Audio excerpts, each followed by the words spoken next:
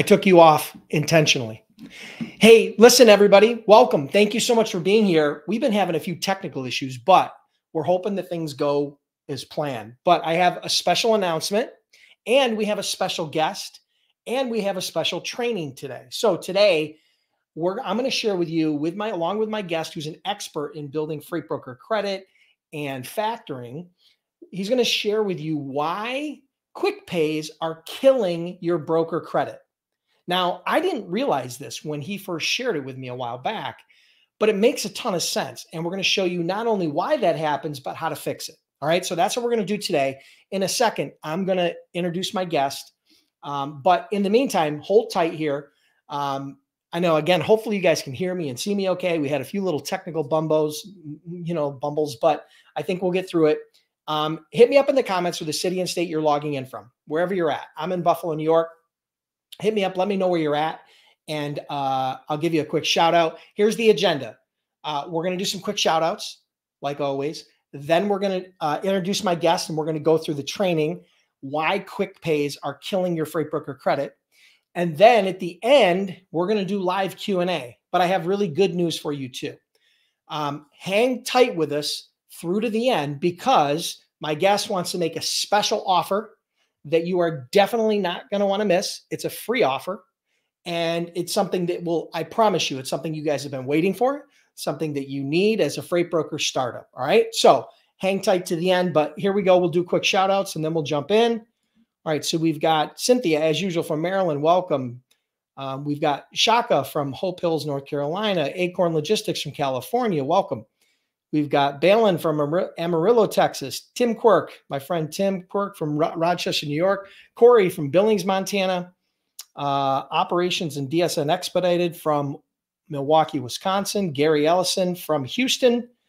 Delman Harper from Chesterfield, Michigan. Felicia from Phoenix.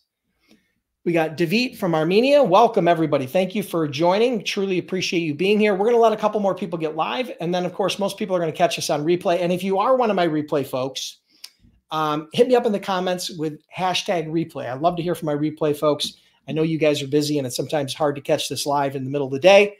But here we are. Every Monday at noon, we do these live trainings. And today, again, we have a special guest and a special training. This is something you guys have been asking me for. This is something that I truly believe that will help you. Otherwise, I wouldn't have invited him on to the live. Okay. So this is something I think you sorely need and will see huge benefit from as a freight broker startup. Welcome, Victor from Bronx, New York, Devin from Fayetteville, Arkansas, Socrates 49 from Richmond, Virginia, Chris from Boca Raton, Florida, Aram from Armenia, Luke Wright. Welcome, everybody. Thank you so much for being here. Listen, I'm going to grab a quick drink, and then we're going to get the show on the road. I'm going to invite my guest on.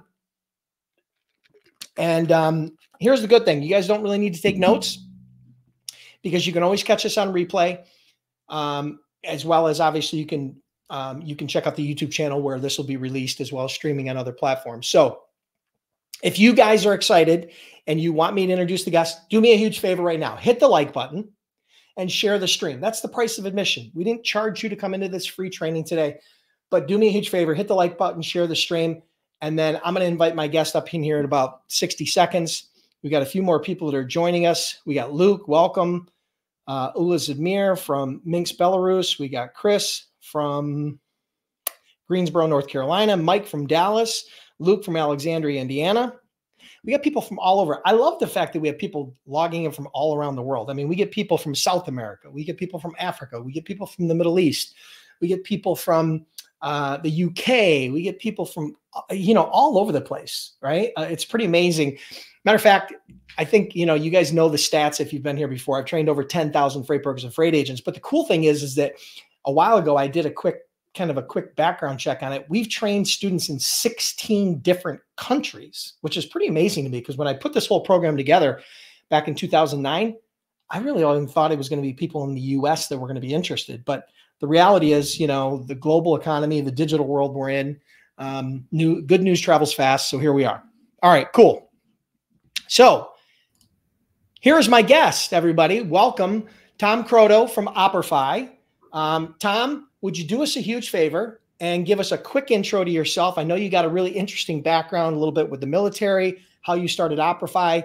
Give us a minute or two on that, and then we'll jump into the topic today, obviously, which is why quick pays are killing your freight broker credit. Yeah, absolutely. Well, thanks for having me on, Dennis. Hope you had a great weekend. Happy Monday, everybody. My name is Tom Croto, owner, founder of Operation Finance, Operify. I started in this industry about 13 years ago, coming from a military background, going into business school, started with a factoring company who had a asset side, they had a brokerage side. So I kind of got a taste of all different aspects of the industry. Branched off in 2019, started Operify. The one thing that I realized that was really lacking in our industry was just education. One thing that I think separates us is being able to educate not only our trucking clients, but our brokerage clients. And so we sought out, especially during times of COVID, we had a lot of influx into this industry. We had a number of different clients and carriers and new brokerages that came in that they really didn't understand how to operate a trucking company or how to operate a freight brokerage.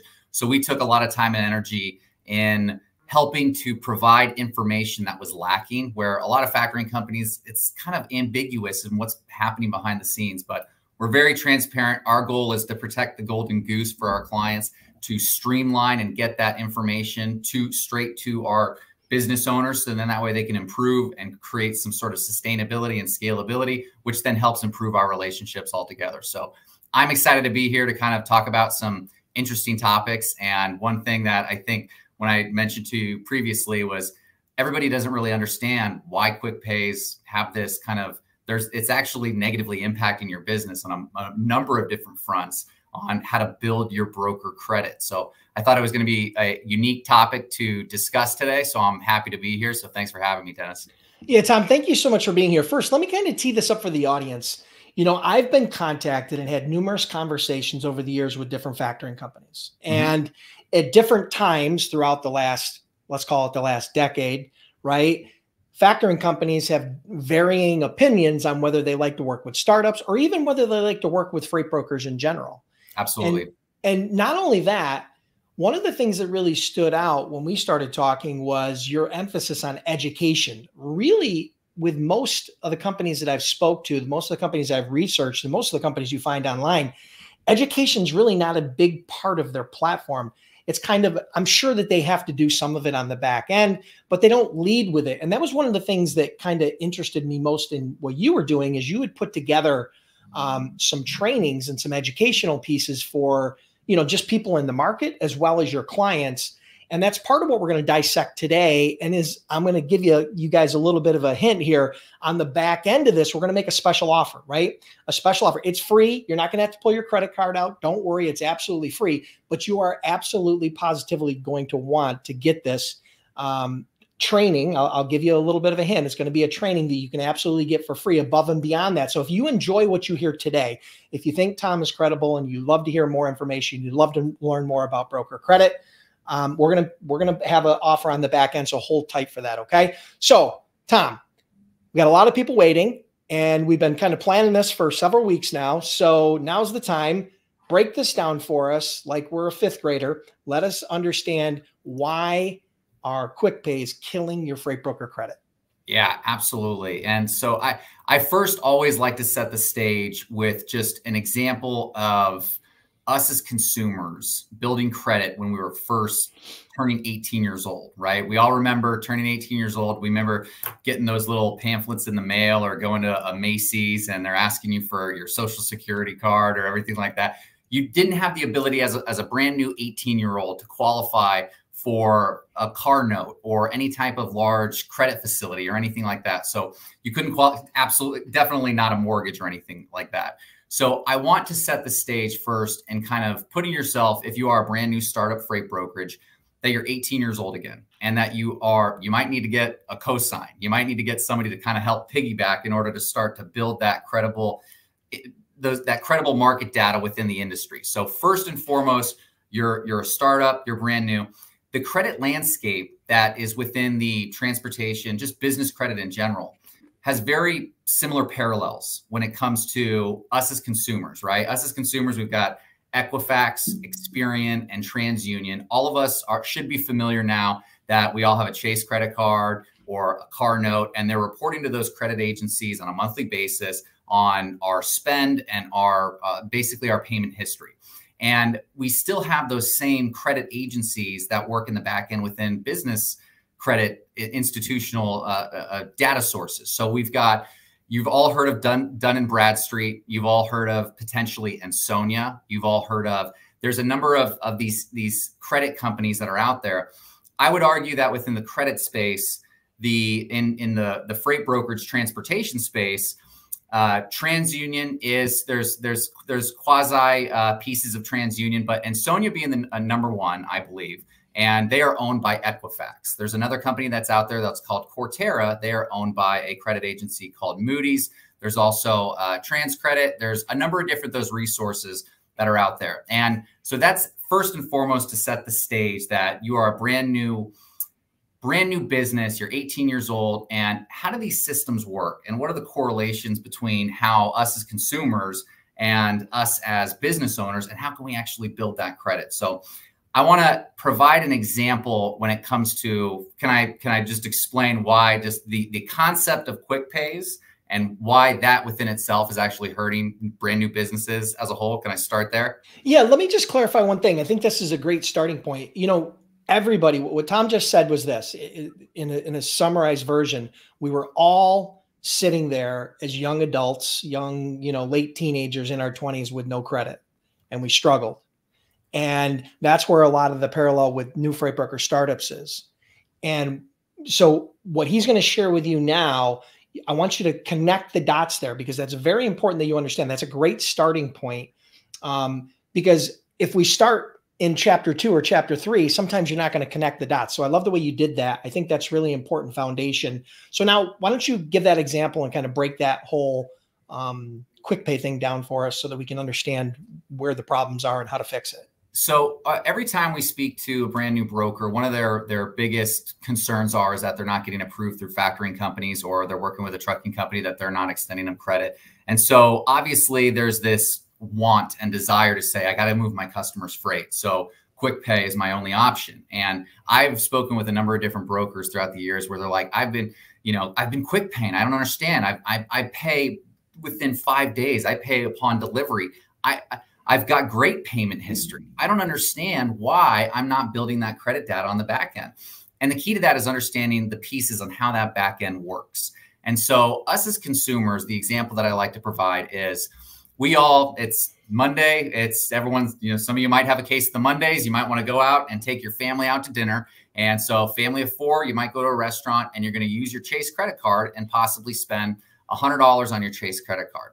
Now, imagine that you go back to your home that same evening and you log on to Chase and you pay from your bank balance immediately onto your Chase credit card. So you had a $100 balance and now it's a $0 balance.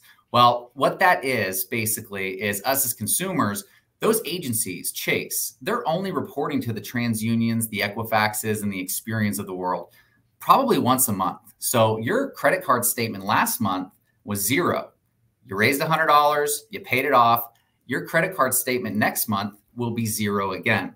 From the credit agency's perspective, they never saw that you increased your limit and paid it off. They didn't see that data blip that happened within the cycle. And so it's important that once you realize that, okay, these agencies, they're presenting a statement balance and then I'm paying it off. And then that balance is showing on the next statement that it's down to 0. You need to have that flow through data. And us as factoring companies, we are the synonymous with you as the consumer. Factoring companies are like your mortgage company, your finance, your car note company, all the different credit card companies. We're the creditors. Once that data flows through us and is into our system, Operify and all the other factoring companies, they're reporting that data, that receivables data. They're reporting it once, maybe even twice a month.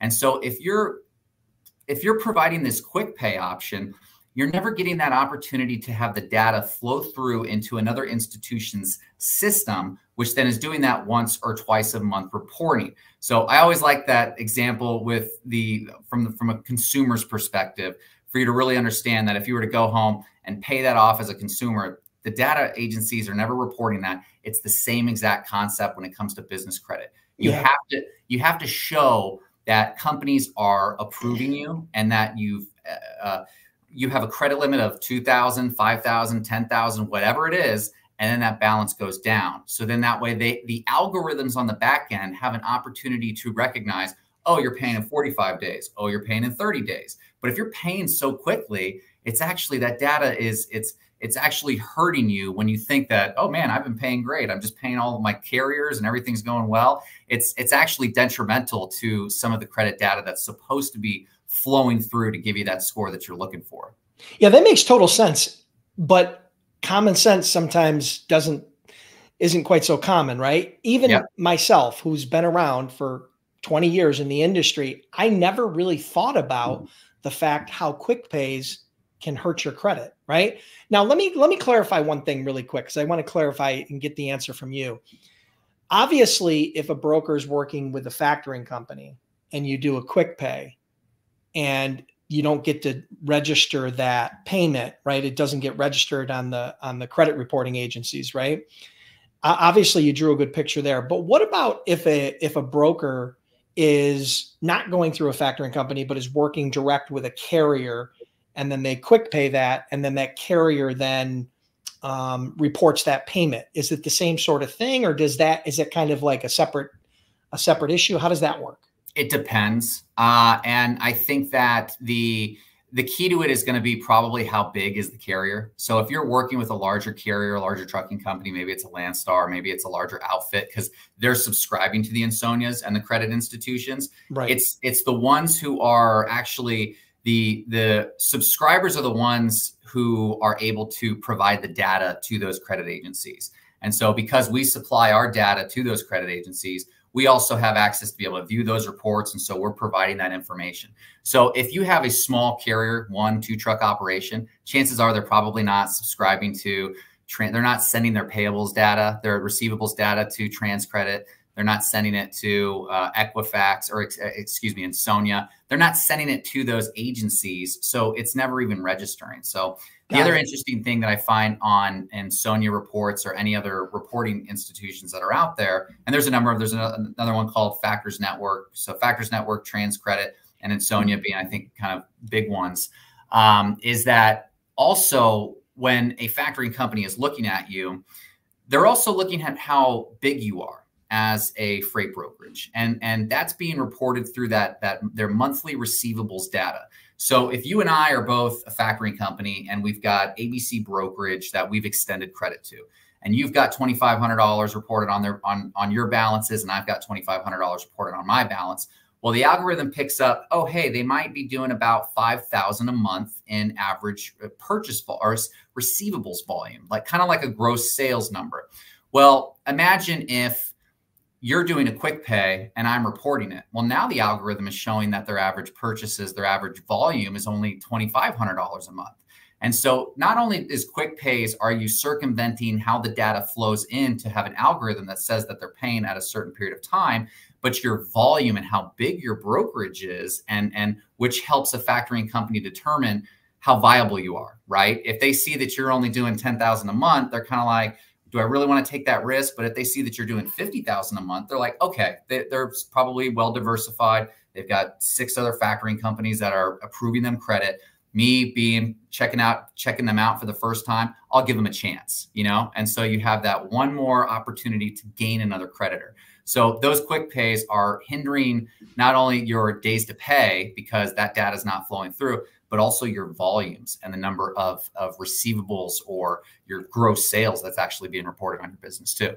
Yeah, that makes total sense. Yeah, because I think that there's a lot of factors that the credit reporting agencies use, not only on the consumer level, but on a business level to ascertain the credibility or the credit, whether you have A, B, C, D, E, F, whatever credit, you know what I mean? Yeah. However they're ranking it, credit. And it's not just the days to pay, it's the I'm sure it's the number of different vendors that you have that are giving you credit. It's, the days to pay, it's the amounts, it's that whole history that goes into that equation. Absolutely. And there's one differentiator that I like to kind of clarify when it comes to the business credit and the consumer credit, and those two, that comparison. Us as consumers, we're told we shouldn't have too many credit cards. We shouldn't have too many lenders that are out there. And debt is bad in that sort in that scenario. On the business side, it's actually better. If you have creditors where you've got 50 different factoring companies or 50 different companies that have extended you credit, that's actually a good sign, because that means that there's a number of different institutions, which there's a number of 50 different underwriting managers, 50 different credit analysts that have all viewed your business and said, these guys are going to be around for a while. And so the one differentiator here between us as consumers and businesses is that it's actually better to have more creditors on the business side than it is for, and obviously it depends. We're talking about trade credit, right? Receivables. Right. Not that you're going out there and taking a loan here, taking a loan here. I mean, those are different. But it's trade credit. How many creditors that are out there that are extending, saying, yeah, we're going to take a shot and we're going to extend that invoice and we're going to wait for that to get paid in the next 30 to 45 days. That makes perfect sense. Is there anything else you want to add to that component about the whole, quick pay, example, and how maybe what they can do to improve that, or how factoring can help them to improve that? I mean, tell us a little bit about that. I mean, it's so counterintuitive, because a lot of startup brokers are working with a brand new factoring company, and there's a little bit of a catch to it, because us as factors, we can offer that quick pay for our clients and say, hey, well, you know what? If their factoring company's not approving you, then we'll just offer them a quick pay. And there's a split fee usually that takes place sometimes, where factoring companies get a piece of that. The new broker, they're getting a piece of that quick pay. So they're splitting that fee. So there's a piece of it that's kind of enticing, right? Because you've got this factoring fee that you're able to offset by offering this quick pay to the carrier. But then at the end of the day, got to keep in mind that it's never flowing through. And the factoring company doesn't really want to divulge that information, because they're earning an additional fee on it. And so our kind of value prop, the way that we see for our clients, is we tell them, listen, you need us on day one. You might need us for working capital because you have to do quick pays. But our goal is to help you build your credit over the next 6 months to a year, where you don't need OpperFi for working capital purposes, but you keep OpperFi from an administrative. We handle your receivables and your payables and all that other stuff. So to link this all together, understanding that you, as this brand new business,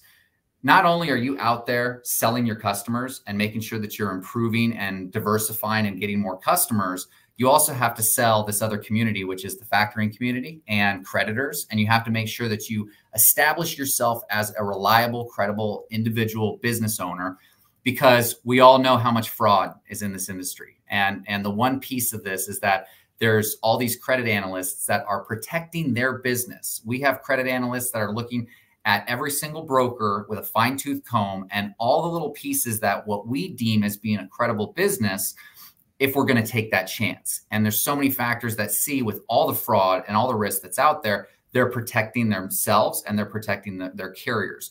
So you have to see this as, not only are you going out and having to sell customers, you also have to go out there and sell factoring companies and prove who you are. And it takes time. It takes energy.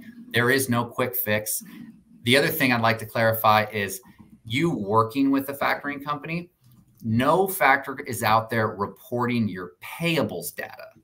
They're reporting receivables data, but because if you sign up with OpperFi and we've sent out 15, 20, 50,000 a month in your payables data, that's different. Payables data is not what's being reported. It's not like you have an agency that's out there that maybe you use a QuickBooks to pay off your credit cards.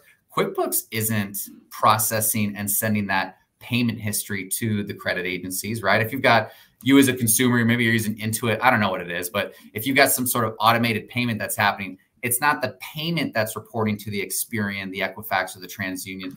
It's the creditor themselves who is owed the funds, who's reporting that data.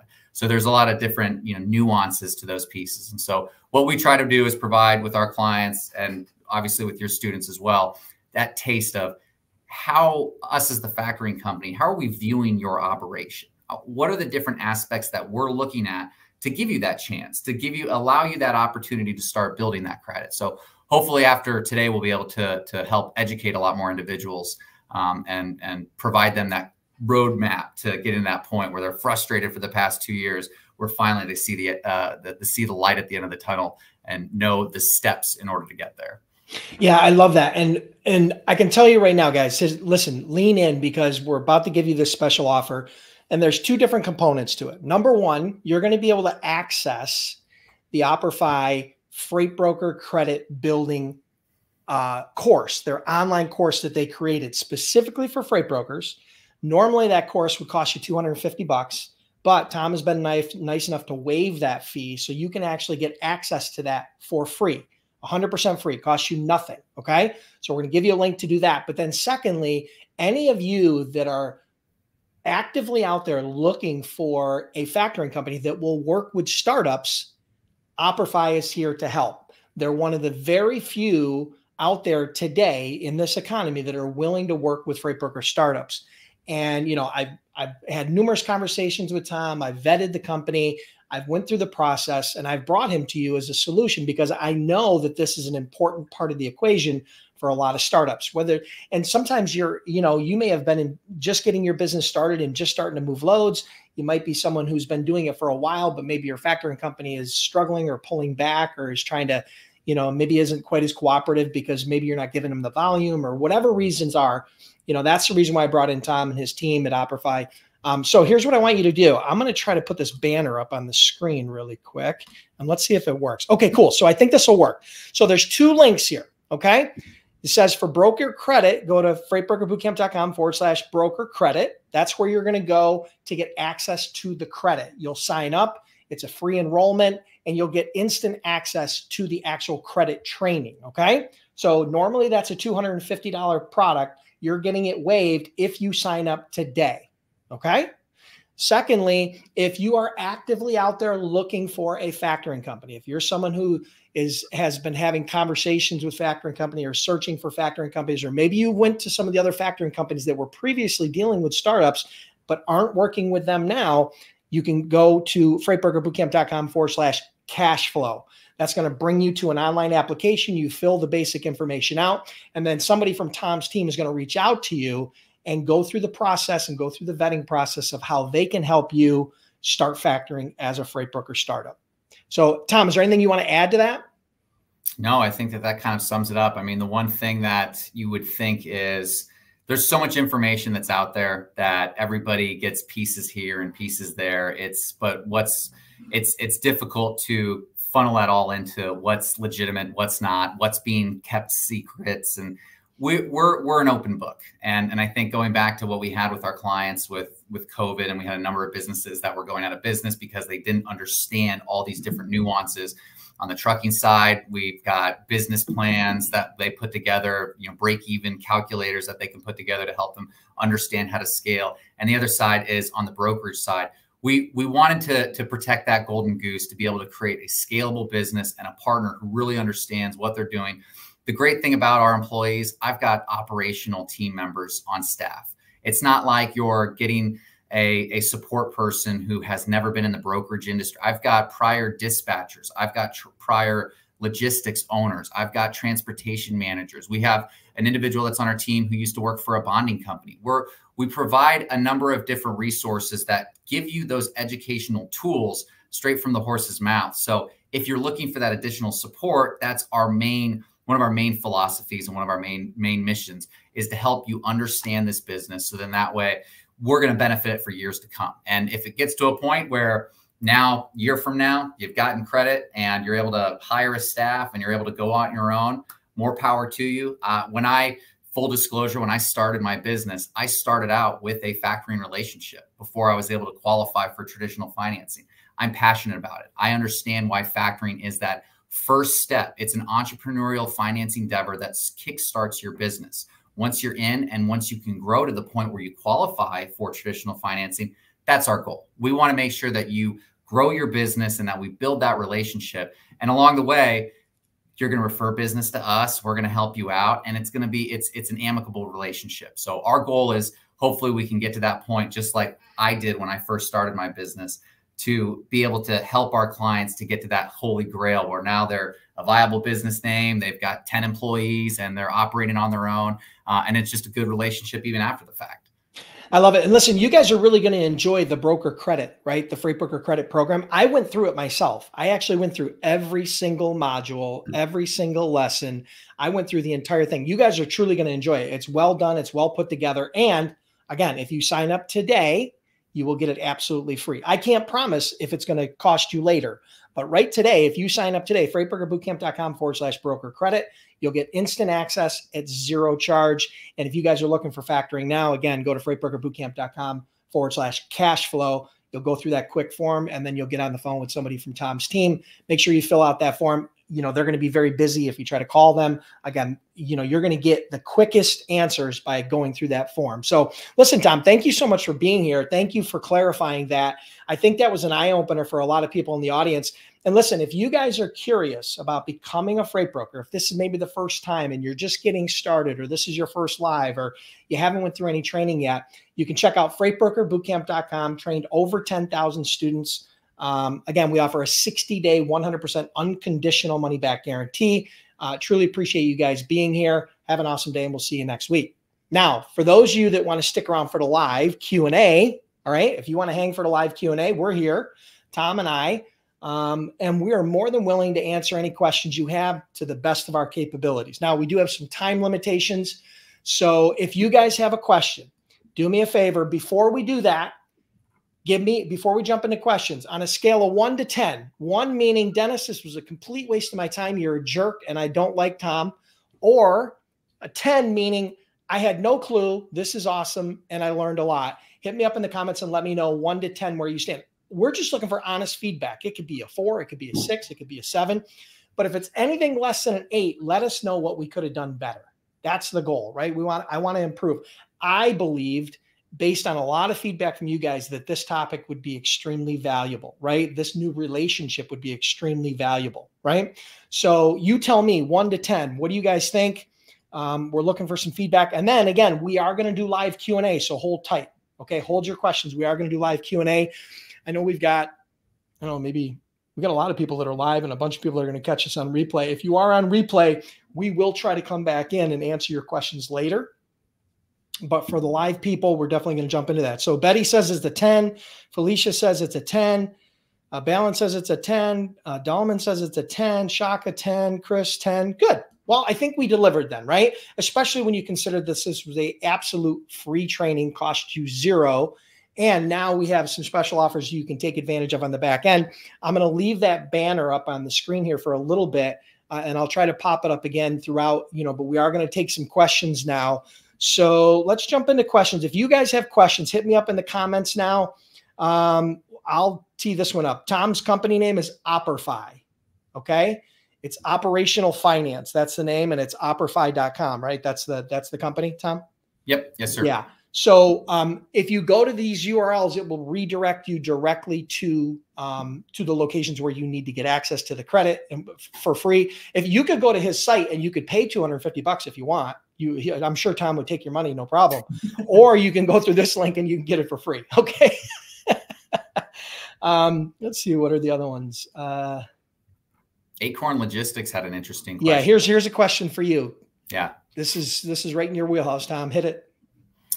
Yeah, as a new brokerage, does a quick pay in the near term help establish trust and help build a relationship with carriers? Actually, yes, you are correct that there is when you're first starting off and you have a carrier that maybe they're hesitant, they're reluctant, and you have a factoring company that's basically saying, hey, we're not going to approve you initially. Yeah, you might need to do some of those. You might need to start out that way initially, but the end goal being is that you want to make sure that you've established that trust to get to the point where you've actually built that credit line in place. So then that way they're accepting you. So what we train our clients, our freight broker clients on doing is that if they receive that notice of assignment, or if they receive a inquiry from a carrier that's working with a factoring company, the better way to build trust is not quick paying the carrier. It's actually quick paying the factoring company. Because every time a factoring company gets a payment, it's what's called, it's a non-factor transaction. So it still flows through the system. Now, it's not going to flow through their system in the form of a receivable, but it eventually builds trust in the fact that their accounting systems and their credit systems, they're going to see that Acorn Logistics has been paying us for the past 5 times, to the point where they're like, hey, we've been denying this credit where we could be earning a factoring fee on the past $5,000 that this company's paid to us.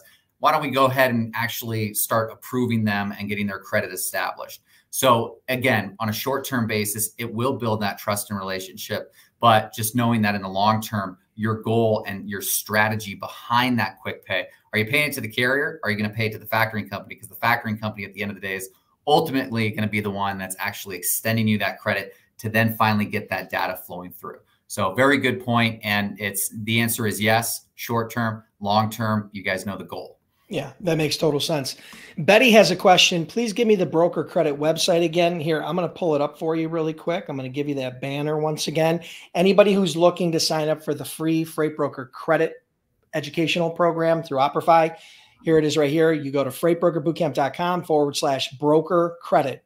All right. It's freightbrokerbootcamp.com/broker credit, BROKERCREDIT, right? That's for the broker credit. And if you want if you want more information and talk to somebody on Tom's team about setting up factoring now for your existing freight brokerage, again, you're going to have to be an existing freight broker, right? I mean, if you're not operational, meaning you're just starting to go through some of the freight broker training and you don't have your broker authority and you don't have that, there's probably not much that Tom's going to be able to do for you right now until you at least get that, your MC number and your business set up. So, I mean, I don't want to clog up Tom's phone lines and his email box with people that aren't really ready for that. So please make sure you have at least your MC and your operational. Maybe you're not moving a lot of invoices right now, but you are a startup and you do have your freight broker authority. So those are the links for the broker credit and for getting information about the actual factoring process and what they go through and how that all works and how to get you set up. Let's see what else we got here. All right, we've got, all right. Hi, Dennis. What's the difference between distributors, wholesalers, and suppliers in the food industry? Okay, so it's an interesting question. All right, so this is more a question probably about your sales efforts and how you're niching down or targeting somebody specific freight niche. Some of these terms are used and they mean the same thing in different circles. Okay. So wholesalers, distributors, right? Those sometimes can be synonymous, right? It depends upon how the company's sales, their go-to-market strategy is. Are they selling direct? Are they going through a wholesaler? Are they going through a distributor? Sometimes there's multiple. Sometimes there could be the supplier, which manufactures the food or maybe imports the food, right? And then you've got distribution points, and then you've got wholesalers, and then you got retailers. So they can sometimes be used synonymously. I'm not sure specifically what you're looking for behind the scenes there. If you have a follow-up question, let me know, because let me know what you're trying to get to or how you're going to use this information, and maybe I can help you connect the dots. Okay. But ultimately, all of those companies, in not all of those companies, but in many cases, those companies are going to be responsible for the freight bills, right? The freight invoices, unless they sell to their end user, their end customer through a FOB origin, right? Where they're making them responsible for it, right? If they're actually building the freight cost into their invoicing and into their buying process, then they are a potential viable shipper for you as a broker. So I'm trying to kind of read into it a little bit, but if you have a follow-up question, let me know. What else we got here? Let's see. Okay, Boris has a question. How old does your brokerage need to be until a factoring company or customers accept to work with you? Fire away, Tom. That's a loaded question, right? Yeah. Because like I said, in some of our examples, I've spoken with brokers who have been doing business for 2 or 3 years that have a strong book of business, but they still are not getting accepted. And it's because they're doing these quick pays, but they don't necessarily understand how the credit dynamics work and all these other factors.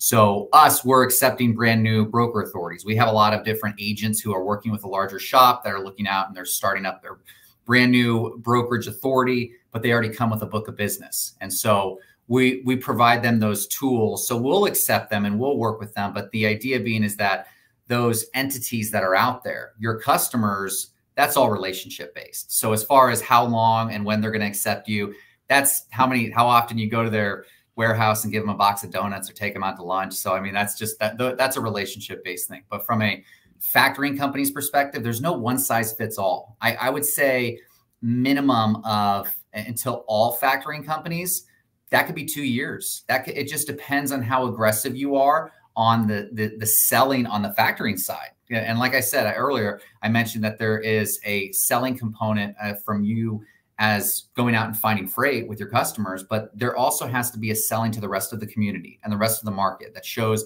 that you're credible, that you're viable, that you're going to be here for the next 10 years, where a lot of these scammers and a lot of these fraudsters are opening doors and shutting down. So that's an ongoing process. And we've seen our clients get up to a 90 credit score in as little as 4 months, right? And we go through those tiny little processes where they're calling up factoring companies, we're calling up the factoring companies, they're providing credit reference letters, they're showing their credibility, they're putting in the work on the other side of the equation to get one more approved and one more approved and one more approved. It might, and then you're going to realize once you've hit that tipping point where now you've gotten 12 companies to approve you, now it just becomes that much more easier. So that initial starting block, I would say in that first 6 months, it's difficult and it takes a grind, but never lose sight of it, because it's just as important to manage those relationships as it is to manage your customers' relationships. So you have to look at both sides of your receivables and your payables data. But like I said, I've seen up to 4 months where we can get somebody to a 90, but it just depends on so many different variables: how much freight you have, how good the relationships with your house carriers and that sort, and their relationships with their factoring companies. How many of those can you get approved? So there's so many different variables to unpack in that, but hopefully it kind of gives you an idea of how short it can be, but also how long it can be, to the point where the rest of the market sees, okay, these guys are going to be around for years to come. And here's the good news. If you sign up for the free Freight Broker Credit course, it tells you how to do that. Yeah. Amazing, right? How that works. So if you sign up for that today for free, you go to freightbrokerbootcamp.com/broker credit, like we shared with you before, and you sign up for that for free. It will walk you through how to do that, right? So it's a very step-by-step process. That's the reason why I'm here today. I love the way it guided new brokers through the process of not only building credit, but using factoring as a way to do that. Okay. Mm-hmm. So, and then on the second part of your question about customers, there's one word that's going to determine when they'll start doing business with you. It's trust. Once the trust outweighs the fear of bringing on a new vendor, that's when you'll do business with them. How good are you at building trust? That's the sales process. Is it going to happen in the first call? No. Is it going to happen in the second call? Probably not. Could it be your 5th or 6th or 8th or 10th encounter? Absolutely. Might that take you 2 weeks, a month, 6 months? It depends. I've had brokers that have went through my course and week one, done $7,000 in business, in profit. They're week one. I've also had brokers that have went through, and agents that have went through, that have taken 3 or 4 or 5 or 6 months to get their first shipper. There is no hard and fast answer for that. Mm-hmm. But the real answer is, how quickly can you build trust with that potential customer? And once you do that, then that's what makes the whole process flow. It's not rates. I understand everybody likes to point to rates. Okay. Salespeople like to point to rates. Okay. That when they point to price, well, our price isn't good enough. We can't get a cheap enough price. That's typically, in my opinion, a weak salesperson. And the reason why I say that is because it's an excuse. The reality is, you could be the cheapest, and if they don't trust you, it won't matter. You won't get the business anyway. Okay. So you have to develop that trust. Is price a factor? 100%. Is it going to be one of the variables? 100%. But again, you could be the cheapest. You could come in and underbid everybody by 20%. If they don't trust you, I don't care. You're not going to get the business. Okay. So that's the second part of that. Okay. That I think was really important that you need to connect the dots on. Okay. Good question though. And for those of you that are looking for the links, there they are as we field the next question. Samara, come on up. Hello. Do you check personal credit score first to generate your factoring rate, or how do you charge brokers? Here you go, Tom. Yeah, we've got a number of different pieces of that. So all factoring companies have different processes in how this is done, whether or not there's a personal credit check or not. We have a third-party underwriting service that looks at federal tax liens, judgments, anything. There's generally, when it comes to credit, there's 4 C's of credit. There's collateral, capacity, credit, and there's a few different variables that they're looking into to determine whether or not you're a viable candidate for what we're offering. Because at the end of the day, this is a financial services relationship. So we're not checking a personal credit score. We're not doing any FICO hard scores. I can't speak for all factoring companies. We don't do that personally. And so that piece is that part of that question. And as far as how we charge for brokers, we have two different models for that. And it's because we work within the startup freight broker space. We have trial options and we also have annual options. Our trial options start at 3.5%. Our annual options start at 3%. We also offer veteran and military discounts. Now, sometimes a lot of people kind of fall over their seat and they hear that, 3%, 3.5%. And what the key to this is that we're customizable for our clients who have volume and who grow. So if I have a client who's starting off and they're a brand new freight broker only doing 20,000 a month, well, if I have another client who's doing 200, 300, 400,000 a month, obviously there's going to be changes in the rate that speaks to that reward for having more volume, right? And so there's always going to be those fluctuations. So we start off at here's kind of the cookie cutter rate. And then once you're able to provide us more data, customer data, and we can look at the insights, the other component to this is your customer relationships. If you have a customer that's paying in 90 days versus a customer that's paying in 30 days, I have some clients where their customers are paying them in 7 days. Those clients who are having customers in 7-day payment terms, they're going to get a significant discount than the ones whose customers are paying in 90 days. So there's just so many different variables when it comes to rate creation and how we kind of come to those terms. But at the end of the day, everything is customizable. Everything is negotiable depending upon what your specific circumstances look like. Yeah. And here's the reality. Nobody's trying to hide the fact that that factoring is more expensive than traditional financing. But right now, the problem as a freight broker startup, you're not going to get traditional financing. Okay. It's just not going to happen. Banks are going to require you probably at least 2 years of track record of having some sort of real business flowing through your company with receivables and payables and true activity and history before they're going to really give you any sort of a credit line of sorts. Right. If then, right. And then on the other side of it is this, the key here is this, listen, I'm not saying that the rate isn't important. It is, but what you have to understand is it gets you in the game. It's called cash flow. Without the cash flow, you don't have a business. Okay. I was fortunate when I started that we had a little bit of cash on the sidelines. We were able to self-finance. And if you can do that, great, do it, right? Do it. Absolutely do it. Most people that go through my program, most people that start a freight brokerage don't have $50,000 or $100,000 sitting on the sidelines to use to finance their own receivables. So this is an option for you. It's just a cash flow option. It's more expensive than traditional financing, but it gets you in the game. And then as your volume grows, your rates should go down a little bit. And over time, once you get established, you may not even need factoring. That's one of the cool things about Tom. What he said was, he said it multiple times on this live. He said, listen, if we get you to the point where you've been working with us for 2 or 3 or 4 years and you've built up enough credit and you now have a business credit line with a traditional bank and you don't need us anymore, hey, that's fine. We work together. We both found value. Maybe there's some other things we can offer you on the back end. Maybe there's some services that you need that aren't maybe quite as expensive at that time. So there's a lot of different opportunities for you, but the key you need to understand right now, and the reason why the link is freightbrokerbootcamp.com/cash flow is for that exact reason, because you need cash to flow. Cash is like oxygen. Without it, you die. Okay. As a business, that's how it works. Okay. So good question though. Thank you very much. And here's Ken Mumford, who says, already with OperaFi, they've been fantastic. Awesome. So there's a testimonial from one of our existing students, someone who's an existing part of our community, who I know personally, right, and have worked with personally in our Freight Broker Sales Accelerator. So that always bodes really well when a non-solicited, right, testimonial comes in. So good.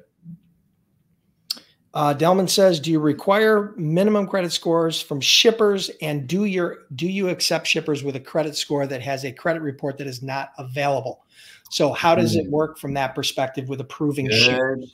Good question. Yeah, that Love it. one's a Yeah. really good question. Yep. As far as minimum credit scores, like I said, there's when we're evaluating a shipper, there are still a number of different variables that we are looking at. No different than a credit department who's looking at you as a brand new broker and wanting to accept you as what in our industry we call an account debtor. We're viewing the shipper in the same focus. So we're looking at a number of different variables that determine that. I have a number of clients that will reach out and say, hey, this is a shipper. And we test the systems to see, is there any credit data that's available? Sometimes there's not. And sometimes it's we've got some shippers that are maybe, aggregate suppliers and rock and sand that a lot of times they're quick paying carriers. They still run into the same dynamics and market dynamics that you as a brand new broker run into, that sometimes there's not that data that's out there. So we look at a number of different variables that can analyze and look at your customers. Do you have payment history? How long have you been working with your customer? Maybe you can actually show us remittances that you've been getting paid in the last 5 months that show that you've got a $30,000 check that comes every 15th of the month or something. There might be some other variables and other data points that we can analyze and look at. The good thing about we're a smaller factoring shop. There are some larger shops that have a lot of corporate red tape that basically the score is the score. Sorry. And they'll say, nope, we're not going to take the chance. We're not going to take that risk. When you're working with a smaller shop, you actually have the time to be able to say, listen, I've been working with these guys. I know this is my brother-in-law's, company, or this is this person. And there's more to the story that we can kind of come to an agreement on that credit decision, as opposed to just saying, nope, they don't have that score. Sorry, it is what it is.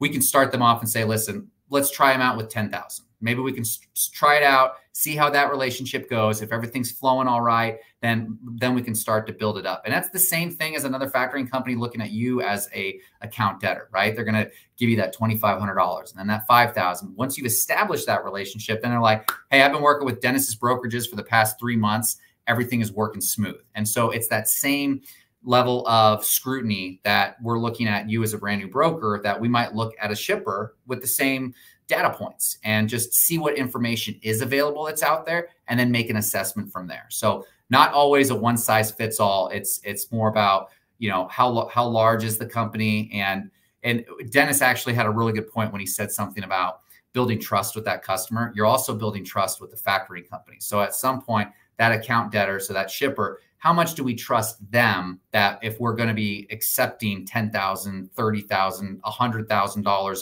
worth of credit limit, do we trust that we're actually going to get those payments in return? So one of those things, not one size fits all, but we love it if there's credit data that's out there. But if there's not, you got to kind of peel open the layers of the onion and figuring out, okay, who is this company and are they viable? Do we trust them? Dennis, I think your sound just went away. Sorry. I love the fact that you're flexible and that it's not a one size fits all type scenario, the way you described it. One thing I want to add is this. When you're talking about financial management, credit management, risk management, okay, the question I want you to ask yourself when it comes to a new shipper, getting credit for a new shipper is this. Would you personally assume the risk of extending them credit? Would you extend the risk of $5,000 if you knew you were going to eat it all? Would you extend the risk to $10,000 if you knew if there was a high probability you were going to eat it all? The reality is this, okay? I'm going to tell you a quick story. My first year as a freight broker, and this might scare some of you, but it shouldn't. My first year as a freight broker, we did $1.2 million in sales. It was okay. I had no experience. We learned a lot. We had no factoring relationship. We took all the risk ourselves, okay? And for the most part, we did a really good job. And I remember right at the end of the year, we had a shipper that we extended credit to. They stopped paying us, and then they filed bankruptcy. And it cost us, I think it was like 12 grand. It wasn't a large amount, fortunately. But I remember how painful it was to eat that 12 grand. Because that came right off of our bottom line. See, here you got to do the math. In order for me to make, I still had to pay the carriers. Okay. So for me to make up that 12 grand, let's say, let's just do it, I'm not very good at math, but 12 grand, let's assume that the carrier cost on that was 9,600. Let's assume there was 20% margin and I had 9,600 I had to pay to the carriers, right? 9,600. If I was averaging $200 a load, that means the next 48 loads that I did were free. I didn't get paid on them because that's the 12 grand I lost. Okay. So I had to run 48 loads just to make up for that one bad decision or that one bad credit risk. Okay. So having a factoring company teach you and help you to understand the credit management, the financial management, the risk management as a startup is invaluable. Yes, there's a cost, but I promise you, they're going to make way better decisions on assessing credit from their perspective and from their position than you are. And I can tell you right now, they want to approve the credit. Why? Absolutely. Because if they assess the credit and then they don't approve it, it actually costs them money. If they approve it, there's an opportunity for them and you to make money. Okay, so they want to approve it, right? So if they run credit, it costs them money every time they run credit. Just so you know, it's not free for them to run credit, right? There's a labor cost, there's a technical cost, there's a lot of things that go into that. So I promise you, they want to approve it. The cool thing about what Tom just says is that they're flexible and they'll work with you, particularly if you have an established relationship with that shipper. So good to hear that and good question. Thanks, guys. All right, here's a question from Tim Quirk. Tim says, it's been my experience after multiple years in business that most of the time a factoring company denies one of my loads. It's an issue that they are having with the carrier and not my brokerage. Have either of you seen this before? I haven't personally, but I'll let Tom speak to that. Yeah, this happens multiple times where, if we have a carrier who's got a claim with another brokerage entity, or there's been some sort of advance, or there's been some sort of chargeback that happened somewhere else. The piece about that it's not like that they are denying your credit, because what's going to happen, and I'd love to see that transaction and how it all played out, because if we had a client that there was a chargeback of a $500 load, or there was a $500 chargeback for one load that was over here, and now our carrier is submitting a 500 load for Timothy's for Timothy's load, we might not pay the carrier, but we might have that $500 deducted off, which then we're still going to invoice Timothy's brokerage, and we're still going to report that credit data. So having a situation where they're basically just saying, we're not working with you as a carrier, and so then therefore they're not going to accept you as being and they're not going to approve you, that there's probably more pieces of the story that are in that situation. They might be just cutting ties with that carrier altogether, and that they're just not even purchasing anything new. But usually, if they're looking at it and you have great credit, they're probably going to use a good invoice to offset a bad invoice. And so they'd still have that flow through their systems. So I would say in this scenario, it sounds like almost if that they're not even buying it or they're not even approving it at all, they're probably exiting that carrier relationship. So it might not have anything to do with you. It might just be a carrier factoring relationship issue. That's kind of the root cause of that one. Yeah. In the same way that a factoring company has to assess the credibility of the relationship that they have with a shipper, they have to assess that same credibility and relationship that they have with a broker and with the carrier. So, there are going to be factoring companies that probably don't want to do business with certain carriers for whatever reason, the same reason why you as a broker have reasons why you don't want to do business with certain carriers. Now, those reasons might be different. Okay. But there may be a reason. And again, I think Tom explained it well, so I'm going to step aside on that one. And again, sign up for the Freight Broker credit, free credit, $250 value, costs you $0 today, right? FreightBrokerBootcamp.com/broker credit. Even if you can't go through it today or this next week, get signed up for it. You're going to have, I think you have at least 90 days to access the training before, probably going to shut you off. But yeah, get signed up for that. And if anybody's looking for factoring now and you are an established broker with an MC, go to FreightBrokerBootcamp.com/cashflow. All right, let's see what else we got. Okay, so this is maybe the follow-up question. So one of my prospects said, you need to go to manufacturers, distributors, suppliers. And I didn't understand what she meant under the word suppliers. I guess I should have clarified it during the call. Okay. So again, some of these terms are used synonymously. Okay. Suppliers, manufacturers, distributors. Don't get confused. Your goal is to find producers, manufacturers, distributors, importers, exporters, people that control freight spend. Okay. They don't all have the same term or name or terminology or whatever. The ultimate goal is, if you're focusing on the food industry, let's say you're in bottled beverages, right? And you're attacking that niche, right? Just a niche that we did really well in, and is a great niche, by the way. Bottled beverages, there are going to be bottlers, there are going to be distributors, there are going to be retailers, right? Typically that's how it will work in that format. And in most cases, you're going to want to work direct with the bottler, the person who's considered kind of a manufacturer, someone who's actually bottling the water, right? They're taking it up out of the ground, they're putting it in bottles, they're casing it up, and then they're selling it, and or through distributors. And then sometimes those distributors will control the freight that goes to the end retail buyer, right? So your retail store like Wegmans or Tops or any of the big retail chains out there that buy water, right? And then sell it to the consumer. So don't let that slow you down. I think you're on track. Engage. You're going to learn a lot about whatever niche you're in, who controls the freight bills, and that's where you want to hone in on. Okay? When you start hearing a lot of, oh, my freight's customer routed, that should raise a red flag, and you should then try to pivot into a different part of that sales go-to-market strategy that they have somewhere in their distribution. Okay. So you might want to swim upstream in that. Okay. Hope that helps. Good. All right, here you go. Good question for you. Hey guys, just wondering if you guys service Canadian customers. Yeah, currently we do not service Canadian customers, so that is one limitation.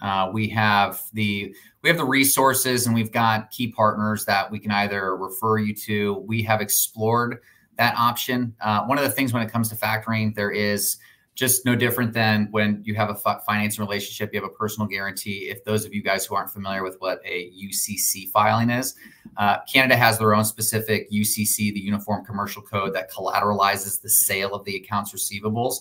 And so that personal guarantee, depending upon that jurisdiction, because they have province restrictions, limitations, and depending upon where you are in Canada, there's different processes for that. So we are not experts when it comes to signing up Canadian brokerage clients. So I will wholeheartedly admit that, but those are one of those things. If you give us a call, we'll talk through it and I'll explain what we can and can't do. And if the opportunity is present, we can reach out to some of our vendor partners and some of our partners in the space to see what we can do to help somebody out. Yeah, perfect. All right, next question.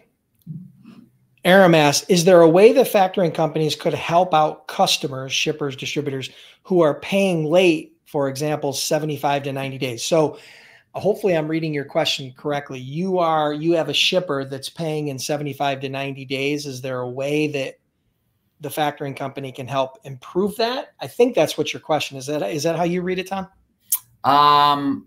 Yeah, let's see. Help out customers who are paying. If Aram is the actual client of ours, then the answer is yes, because we're going to get you paid.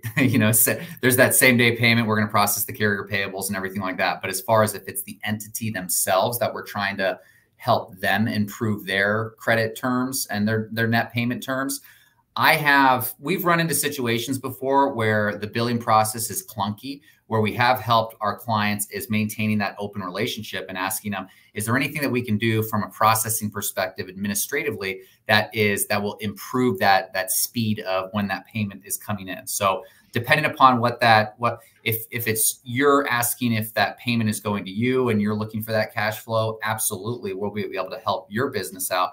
But if the question is more tailored for how are we going to help that customer, probably not. If they've got their net terms already baked into their MSAs, or that's just what it is to work with them, you signing up as a vendor for them, probably not much that we can do. But we always have that conversation. Are there ways that we can streamline the billing process in order to speed this thing up? And you as the client, if you're signing up with us, you would just have to anticipate if, like I mentioned earlier, we've got clients whose customers are paying in 15 days.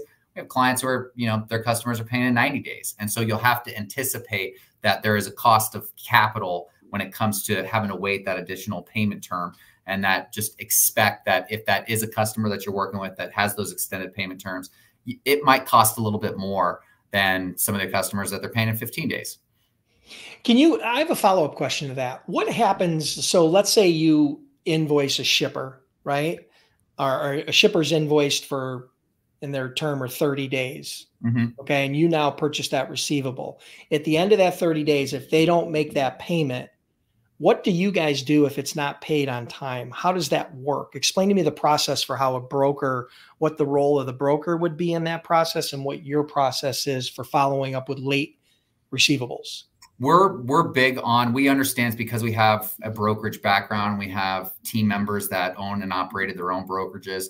We're very sensitive when it comes to customer relationships. So the first piece, the first response is going to be going to you as the client and saying, hey, your customer's not paying this. Here's what their AR data looks like. These things are reaching out over into 60 days, and then asking them and probing them on why it's happening.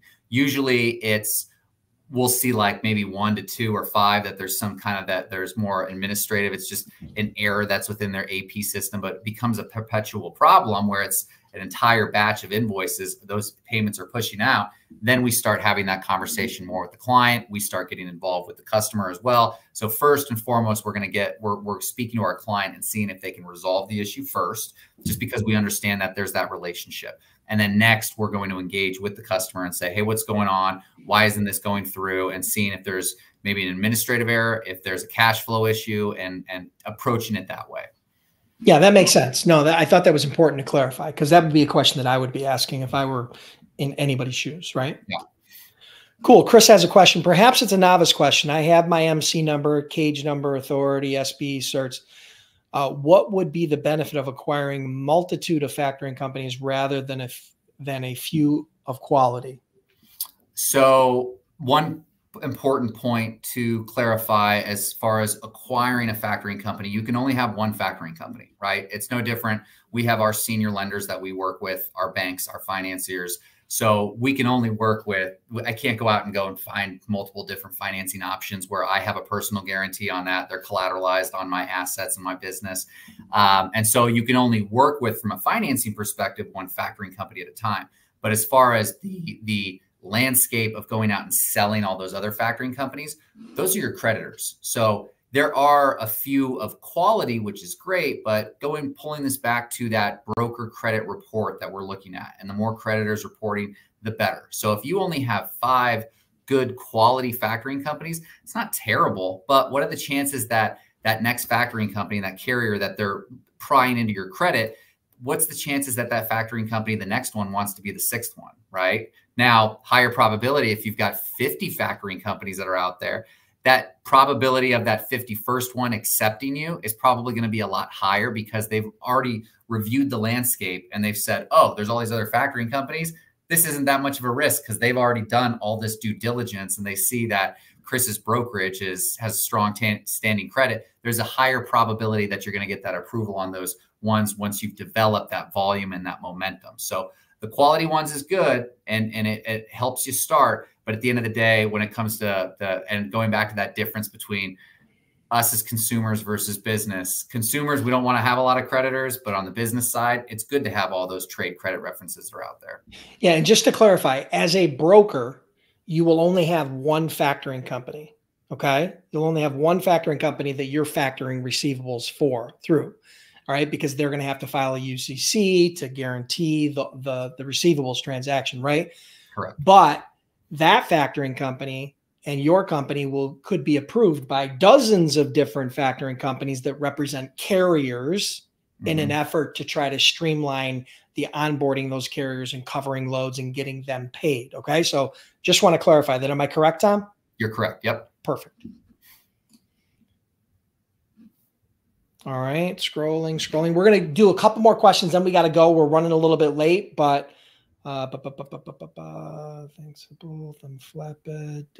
Okay, here you go. Question from Charles. Does a factoring company show a list or database showing the carriers they refuse to do business with? Do you have like a do not work with list on carriers? there's an element of what we do where we can advise, but we really can't tell you what you can and can't do on who you work with from that perspective. Now, we do have an underlying risk associated with if we have indicators that have shown that that carrier is potentially a double brokering carrier because, or if that they are a scammer. We want to make sure that we provide you those educational resources to help you understand who you should and should not be working with. Because at the end of the day as well, if you put that load on somebody else's back and then they go ahead and double broker it, they sell it off, or they're stealing the freight and they become silent, then you're putting your customer's relationship at jeopardy, which then impacts our receivables position. So there is an element of there where we are concerned and we want to get out in front of it and provide you educational resources.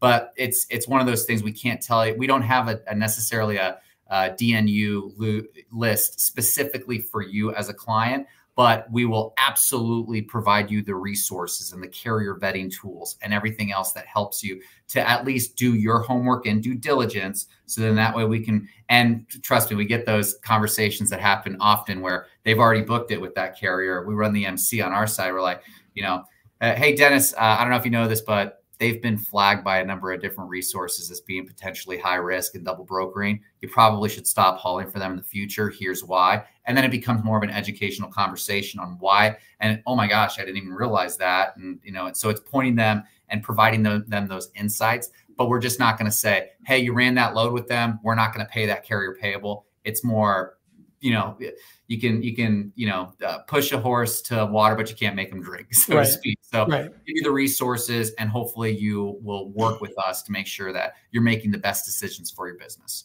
Perfect. And last question for today. Samara Trucking says, for a carrier who became a broker and was dealing with a factoring firm, would that be considered a new broker, or will it roll over? Does that make sense to you, Tom?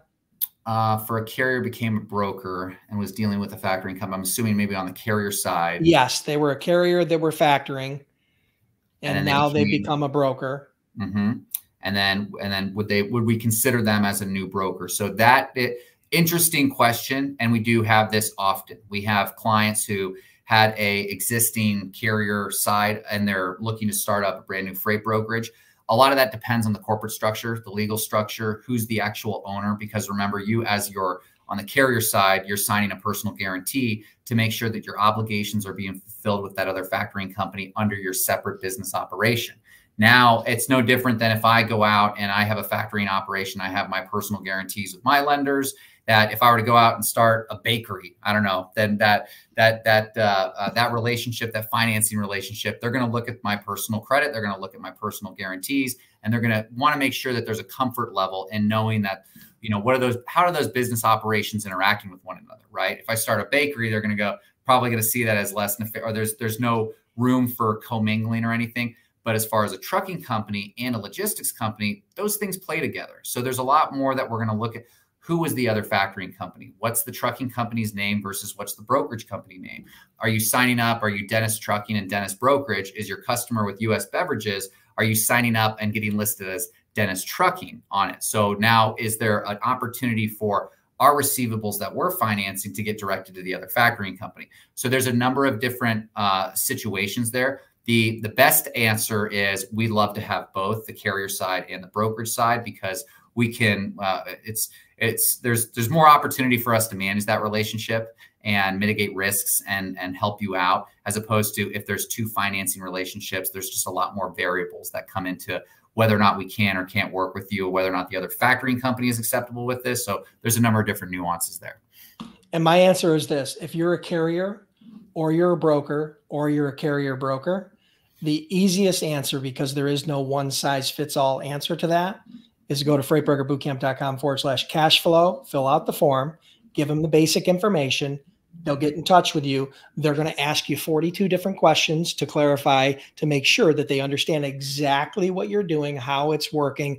And, they'll advise you as to whether, hey, we can do both the carrier and the broker. We can't do the carrier. We can do the broker, whatever it is. And then at that point, you can make an educated decision. Right now, it's a very nuanced topic, right? And so it's very hard to give a one-size answer. He gave you a good framework to go by. It's going to depend upon a lot of the different structure and the credit relationships you have, but ultimately, Tom and his team are willing to spend the time and help advise you on that. So if you guys, listen, this is going to wrap it up for today. You guys have been amazing. Some great questions. Tom's been an amazing guest. I think we got a lot of great feedback from people about your level of expertise and the understanding that you've brought to the group. And I appreciate you guys being here. If you guys, again, you want to get the free Freight Broker Credit Training online. It's online. Go at your own pace training. Go to freightbrokerbootcamp.com/broker credit. If you want to hear more, get more information and talk to Tom's team about setting up as an actual factoring company, assuming that you're already a broker or you're already a carrier with an MC number, go to freightbrokerbootcamp.com/cashflow. Tom, where can they find you? Where's the best place for them to find you? OpperFi.com, easy. You guys can reach out. I can put it in the chat. My direct number is 682-330-7700, or you can dial our main number, which is 888-OpperFi9. Yeah. And then make sure, obviously, if you guys are, the only way you can get the free credit, right, training is if you go through that link. And if you go through the cash flow link, obviously, you know, we've established a relationship where they've already, you know that you're coming from Freight Broker Bootcamp. So that's going to have a big impact on kind of the priority and what questions, and they already have that relationship with us and they already understand. They've vetted us just like they would vet a carrier, just like they would vet a broker, just like they would vet a shipper. So they've already done all that. So that's the benefit to you. So Tom, awesome. Great job. Phenomenal. Yeah. Appreciate you guys being here, everybody. Listen, if you're curious about becoming a Freight Broker Freight Agent, check out freightbrokerbootcamp.com. And we will be back next Monday with another Freight Broker Bootcamp Live. Have an awesome day. Have an awesome week. And we'll talk to you then. Thanks, Dennis.